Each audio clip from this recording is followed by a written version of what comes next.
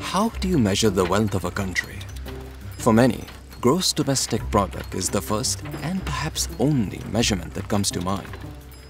GDP measures the monetary value of the goods and services a country produces, but it doesn't provide information on a country's wealth or how sustainable development will be in the long term. To do that, we need to consider all of a country's assets, the ones used to produce those goods and services in the first place. So what assets ought to be considered? Let's explore some of them. First, the natural capital, like forests, agricultural lands, fisheries, and minerals. Also the human-made or produced capital, buildings, roads, machinery, and such. And of course, the skills and experience of the population, a country's human capital. Taking stock of a country's assets can help determine whether or not growth is sustainable.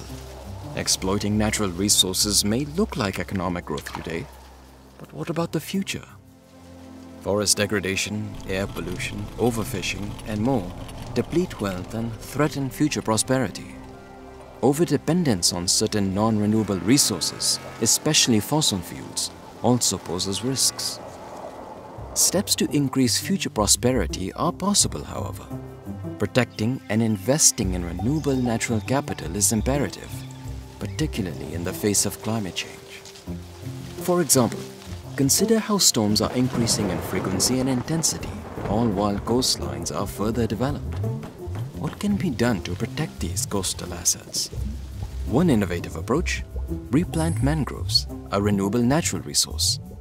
Mangroves are becoming even more valuable because of the protection they offer coastlines.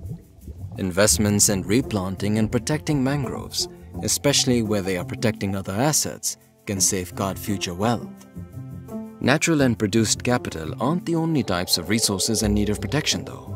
Did you know that in most countries, human capital represents the greatest fraction of wealth? The global COVID-19 pandemic shows just how at risk human capital and livelihoods can be, and reinforced the need to address ongoing issues like gender gaps and the health impacts of air pollution. The World Bank's Changing Wealth of Nations 2021 provides the most comprehensive data to date, with full accounts of wealth for 146 countries. Through wealth accounting, decision-makers can promote future economic viability and growth with policies that promote sustainable use and diversification of assets.